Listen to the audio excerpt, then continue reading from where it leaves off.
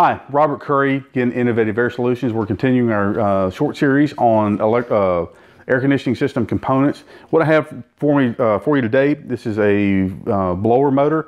This is a quarter horse blower motor, 115 volt.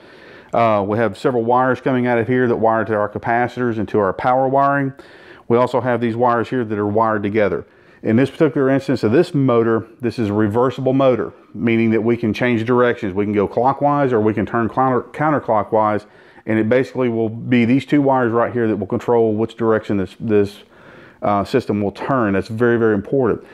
When installing a motor, it's very important to make sure that it is centered. In this case, will be centered on a blower wheel. The blower wheel will be centered. Set screw will be tightened to the flat part of the shaft. There's a flat part on the shaft. Want to make sure that set screw fits firmly and snugly against that and is tightened.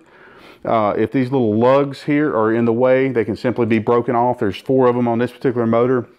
But it's very, very important to recognize this type of motor, as we see it has open vent holes all the way around the motor. This is to allow for cool air to come in and cool this motor off. So it's very, very important for you to pay attention whether you have a condenser motor or an evaporator motor. This is called an evaporator motor, which will fit in either a gas furnace or residential air conditioning system, air handling system. So if you have any further questions on this, give us a call, 409-883-9616.